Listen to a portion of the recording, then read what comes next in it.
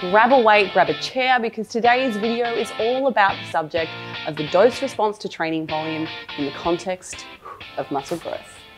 Among the evidence-based training community, it has generally been accepted that training volume is a fundamentally important aspect of a resistance training program that guides the level or degree of muscle growth. A recent publication titled Evidence-Based Guidelines for Resistance Training Volume to Maximize Hypertrophy made a statement that there is compelling evidence that resistance training volume is a primary driver of hypertrophy, with higher volumes showing greater increases in muscle growth. And the authors of this review concluded that 10 sets per week per muscle group is a good starting point. This has led many folks within the evidence-based community to adopt the approach of more is best, where higher training volumes equals more gains. However, is it really as simple as these guidelines suggest? Now, if you're wondering what high training volumes might look like, there was a recent 2023 study that had participants in the highest training volume group performing up to 52 sets per week per muscle group in the final 2 weeks of the investigation.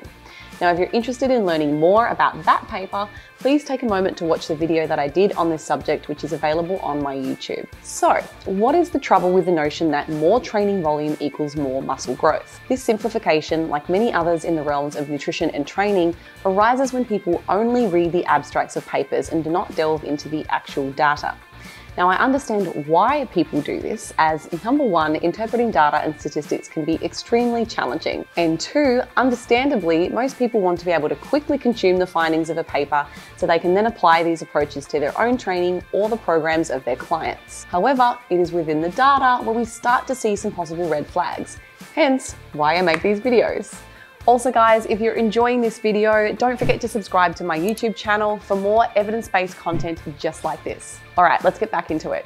What do I mean when there are some possible red flags in the high volume training data literature? While there is no doubt that the participants in these studies investigating the influence of training volume on muscle growth did observe increases in their muscle mass, as these outcomes align with the existing body of literature on muscle growth, my doubts arise from the level of muscle growth increases found in many of the most popular and commonly cited volume studies, which have shown a 2 to 4-fold increase in what's commonly observed. To put this in perspective, this level of muscle growth has only been observed with 2 other studies.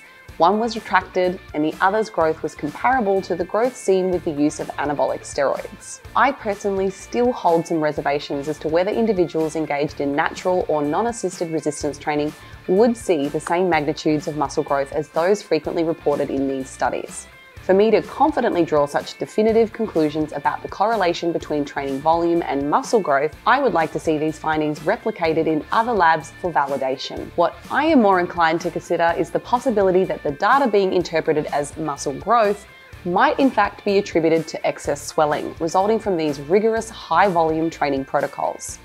Such swelling could potentially distort the results, making them appear to reflect significantly greater levels of muscle growth than were genuinely attained. So what is being missed in the conversations around high volume training and muscle growth? While training volume is often touted as the most important training variable for predicting the muscle hypertrophy response to resistance training, it's crucial to recognize that not all volume is created equal. Extensive research has indicated that proximity to failure also plays a pivotal role in stimulating muscle growth.